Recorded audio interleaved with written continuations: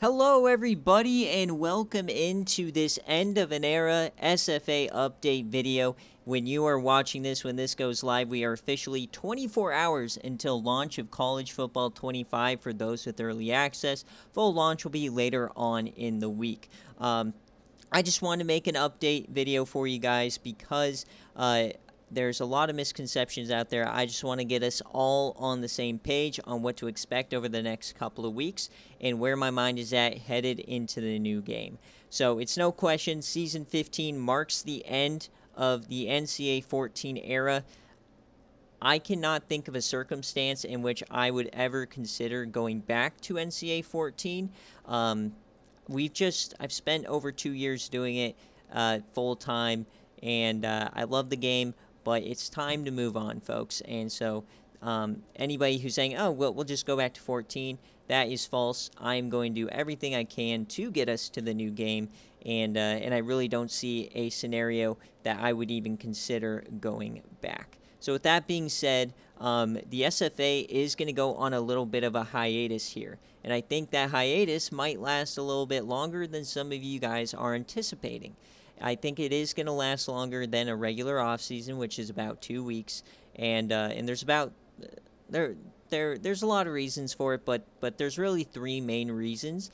The first one is EA. On launch of their games, there's always issues. There's always server crashes. There's always bugs, right? There's stuff that in testing they can't figure out or they can't anticipate going wrong. And so you've got to give these companies time to let the game be tested, be played, be broken, and for them to be able to fix it. So I'm not going to rush into starting a dynasty, transferring all 400 plus SFA players only to have it get deleted and restarted because EA pushes out an update or there's something game breaking in dynasty mode, right? So we're going to give EA a chance to breathe, a chance to fix their game, a chance to push out a couple of updates to fix stuff, and so that's the first main reason. We just want to give them a little bit of time because there's nothing worse than all of your work getting deleted and having to restart. The second reason here is going to really be about how the SFA works. When we were on Sim Matchup and we transferred over to NCAA 14, it was a complete overhaul of what I always call our formula, our game-winning formula, our schedule, our 5-day schedule, how we do things, the process of the week, and the sequence in which we do things from season to season, and just kind of my to-do list, my task list, right? Each and every week I check all these boxes as we move on through the season. Moving to an entire new game engine, moving to an entire new mode, an entire new game and generation of console. We don't know what's possible. We don't know what things we might be losing. We don't know what kind of things we might be gaining. So we've got to give it some time to do our research, to play the mode, and to really see what the best path forward is for the SFA. And you can probably expect the SFA that you've known for the last couple of years is probably going to look a lot different. Now, at its very core, it won't be. It's going to be building a team, acquiring SFA players, watching them on stream. That's our bread and butter. That's not going to change. However, the way we present things via streams or the way we go about our weeks or how long our weeks last is likely going to change. So obviously, all ideas are welcome from everybody in the server. So keep an eye out. If you have an idea, shoot it our way. But it's going to take some time to develop that formula and figure out what the best way forward is. And then the third reason is I am just so tired. I'm so strung out, and I need a break. And we started the SFA in December of 2020. And it grew to heights and grew into something I never thought was possible. I just joined it because I wanted to find a sim server where I could just submit some rankings and kind of mock the college football committee. And then all of a sudden I'm taking over a conference as a commissioner. I'm running a schedule, and then I'm taking over Colorado, putting in play styles, and then I have this brilliant idea that, oh, we should add recruiting, and then the rest is history, right? It's just an ultimate snowballing effect into what we have today. I buy a PC, I buy a console, and I stream, and it's kind of become a second job for me. I love every second of it. However, on game days, I work my regular 8 to 10 hours a day at my real life job, and then I spend 8 to 10 hours doing the SFA on those days, and doing it religiously on a 5-day schedule over the course of 2.5, 3 years is a ton of work, and it's very taxing, and it's a huge commitment, and I just need a bit of a break, because what you guys see, the videos, the streams, what I post in the server, that's like 5% of the work I put into this. Most of it is spent in the files. Most of it is doing graphics. Most of it's on spreadsheets, creating new recruits years in advance, and creating all those graphics and such, and just designing new systems right for you guys. And it really all came to a point in Season 15.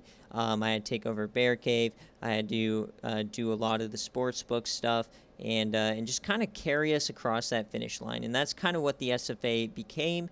It's a way for us to get to the new game. And now that we're here, we are kind of at a crossroads of where we want to go. Now, I'm not going to go anywhere. The way I recharge is by, playing video games and football. Those are my two favorite interests. I've been waiting for this game for 11 years as a pipe dream, and then when they announced it, I've been waiting, looking at the clock every second, like, okay, 3 years until the launch, you know what I mean? So I've been counting this down for years and years. We're in the final 24 hours. I could not be more excited. I do not have real life work over the next week, so I will be streaming the game as much as possible. I maybe have one thing I have to do that's going to take me a couple hours in that week, but outside of that, I'm going to be streaming, and I'm just going to get back to playing the game and having some fun with you guys, whether it's head-to-head, playing the computer, going through Dynasty, any and all things over the next week. We're just going to have some fun. I'm not going to be, mindlessly in spreadsheets trying to figure stuff out. I'm going to take a break and just have some fun. And I hope you guys can understand that. So that's really the three reasons we're going to be on a little bit of a break here. But like I just said, content's not going anywhere. If anything, it's going to ramp up. I'm going to post all the stream VODs from Twitch over here on YouTube, and then I'll probably end up splicing together some quick highlight videos as well from those streams, if you're interested in watching those as well. So that's kind of the plan. I have a plan to launch the first actual content on this channel that is not SFA related. I'm going to be doing a team builder dynasty here on the channel, so look forward to that. That's going to be more of your traditional YouTuber content. My big goal for 2024 is to get to that 500 subscribers mark, so make sure you guys are subscribing. We're almost there, and hopefully we can reach that finish line in 2024. That's my big goal. So I do appreciate any and all support over the last 4 or so years doing this, whether it's just follows, a subscription, or just joining the server and participating. I really do appreciate it. And anybody who has gone above and beyond, that's on Patreon, or that subs to the Twitch, or anybody who has bought in home field apparel, or anybody who's helped out in the server in any way, I'm very thankful for you. We would not be here without your help. So I just want to thank you guys for a great last couple of years. Yes, it's the end of the NCAA 14 era, but the SFA is just at its beginning. So thank you guys so much. There's going to be a ton of content, like I said, coming the next week, and we're really going to focus on launching the head-to-head server. So make sure you join it. I'm going to be playing as many games as possible so you guys can see how it works, see how the rankings fluctuate with league points. It's super fun, super cool, and then we may be, if there's enough interest, we'll be launching tournaments towards the beginning of August. So a lot of stuff in store. Make sure you join, make sure you like, make sure you subscribe, and let's go, baby.